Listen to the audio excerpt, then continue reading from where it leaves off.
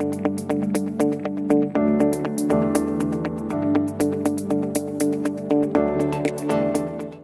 there, Mike Rodriguez here. Today we're going to look at SNMP traps in LM-Log. As you probably know, LogicMonitor has supported SNMP traps through event sources for quite some time. However, there are some unfortunate limitations with this approach. Luckily, with logs, we were able to take a more modern approach and also overcome a lot of these limitations. So not only do you get all of the best functionality of logs, but you also, get a bunch of improved event source type capability as well. Let me explain. So with event sources, if you're using them for traps, you would not get any MIB parsing, right? The traps come in, you've got a cryptic OID number, can't really figure out what it is unless you've memorized OIDs, which I hope you haven't, or unless you look it up. Additionally, with event sources, every trap resulted in an alert, right? So you couldn't have an informational trap that just came in and hung out for possible use in an audit use case later. There's also no stateful alerting. Probably the classic example of SNMP traps are link up and link down traps, right? Generally, you want the link up trap to close the alert generated by the link down trap, because you no longer have a problem, nothing else you got to worry about right now. You can't do that with event sources, but you can do that with SNMP traps in logs, and we're going to take a look at that in a minute.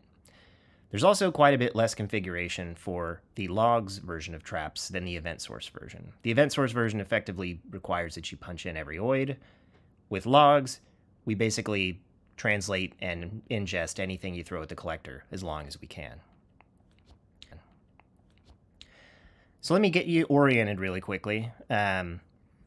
This is the logs interface, obviously. We've got our query up here. You can see some logs down here with some different pieces of information. We can get the log levels, the resource, the time they came through, the actual message content from the log, all the general stuff you'd expect.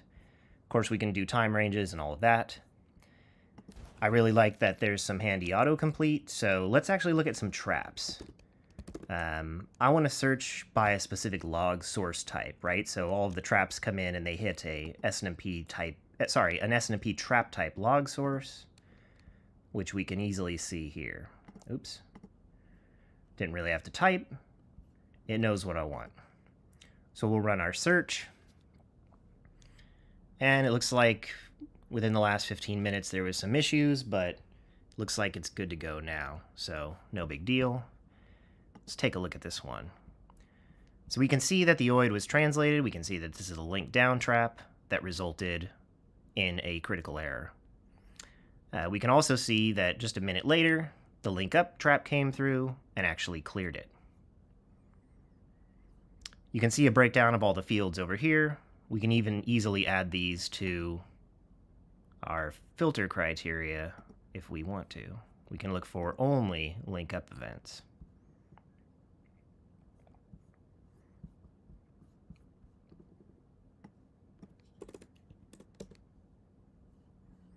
So we'll go back to just looking at traps, and oh hey, would you look at that? So we just had one come in with an error, and it opened up another link down trap. We can see it just happened 1 minute ago. Hopefully this comes back up soon, because I'm in the middle of a demo, and I don't really want to go fix something. Also, this particular resource is actually very important. This is a very important piece of networking equipment, and if any of the interfaces are down, I've got to scramble. So I really might not have time to finish this demo. We'll keep a quick eye on this to see if it clears up. Oh, and hey, wouldn't you know? It's back up, and it's cleared my alert. Well, that's good, because I really wanted to finish this demo, and you guys got to see it go live. So again, this particular resource is a network resource where I just can't wait 3 minutes, for a data source to poll again and see if the interfaces are down. If an interface is down, I need to know right away, because as long as I'm not wrapped up in a demo, I would have jumped on it to fix it. Of course, it fixed itself, or one of my engineers grabbed it. They're watching the alert panel, so they might have helped me out while I was doing the demo. Again, so if this had happened in event sources, you would actually have 4 different alerts here, and you'd have to go clean these up. And I'd probably have to sign off and go tell the engineering team that it was okay, or they'd have to wait for the next poll to figure out, that things had cleared. Or, God forbid, walk into the server room and check manually. So that's pretty much the long and short of it. Again, all of the other logs functionality applies. So if you've got anomalous traps, they'll show up with the little anomaly icon. You can do pipelines, integrations, everything else that you can do with logs, you can operate the same way on traps. As far as what's coming in the future, we do have a MIB upload functionality coming, which will let you upload MIBs directly to the portal. Now, I should mention, we do actually include a huge catalog of MIBs out of the box, so you really don't have to worry about this for the most part. If you do have proprietary network devices or possibly even your own custom MIBs, you can easily upload those into the portal, and they'll get automatically distributed to the collector.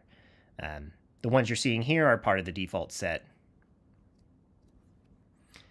Anyways, again, SNMP traps plays really well with logs, gives you instant insight to what's going on in your network and anything else that can send traps. Essentially zero configuration. It's ready to go out of the box. You just got to enable it on the collector and point your traps at it. You get to see all your other logs in the same interface, whether they came from syslog or some other system sending traps. And you can automatically close alerts with the stateful alerting, and really lower, the amount of management and time that you have to deal with incoming traps. Anyways, take a look at it. We think you'll like it. Take care.